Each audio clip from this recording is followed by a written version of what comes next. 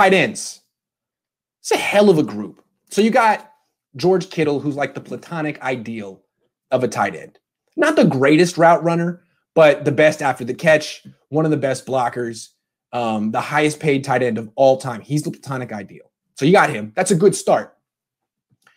Then you got Jordan Reed, who's an interesting addition to this team. They may use him more as a slot receiver, but he's an excellent route runner. Really good hands. I don't think he's going to take a lot of playing time away from Kittle, because the whole thing with Jordan Reed is he has 7 concussions and you want to use him sparingly. Maybe Washington overused him. But in particular, like for example, Seattle has a tight end, Greg Olsen, who's like 36. They don't want to use him too much. Maybe 15, 20 plays a game. Forget blocking. Just be a slot receiver, a big one who gets open, because he can still do that. And you can make an impact playing 15, 20 snaps a game as a receiver on third down in the red zone. You can still catch a lot of first downs and touchdowns. That's how Greg Olsen's going to be used in Seattle. That's how Jordan Reed's going to be used on the 49ers. Not doing too much dirty work in the trenches because he's just one ding away from being done his career. But use him in the slot on third down. He's a better option than anyone. I mean, other than George Kittle. He's a better option, better route runner, a more short-handed receiver than Deebo Samuel. Deebo Samuel does a lot of great things and is a hell of a player.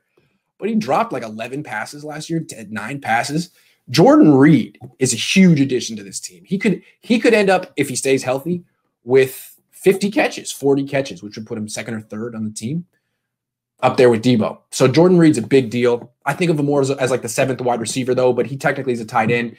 Then you got Ross Dwelley, who has started games at tight end, has started games at fullback, has been on this team a few years, has great hands. I mean, he's got Jordan Reed type hands, an excellent route runner, not quite on the Jordan Reed spectrum, but really good.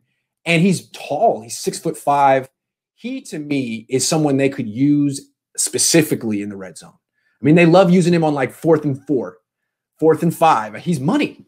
I also think he's money in the red zone, just like Kendrick Bourne and Jeff Wilson Jr. The Niners have these undrafted guys who are these touchdown specialists. I mean, Ross Dwelley, if they wanted to, I think could catch 7, 8 touchdown passes in a season, just like Kendrick Bourne.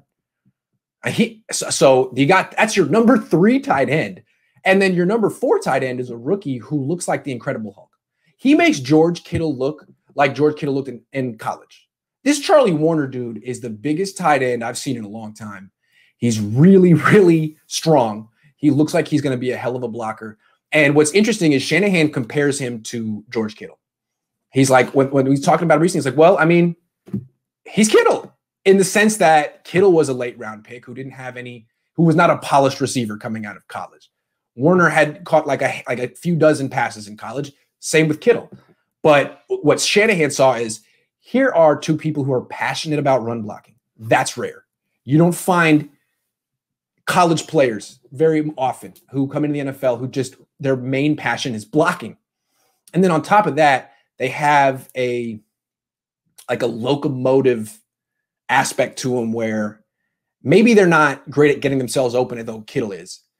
But if Shanahan can scheme people open, he has that classic play in his offense where it's a play action bootleg that the quarterback comes back and the tight end goes behind the offensive line. That's a good way to get someone open. He catches the ball in the flat, turns upfield. There's no one there because everyone's following the running back. Well, it's like, okay, that's how they used Kittle at first.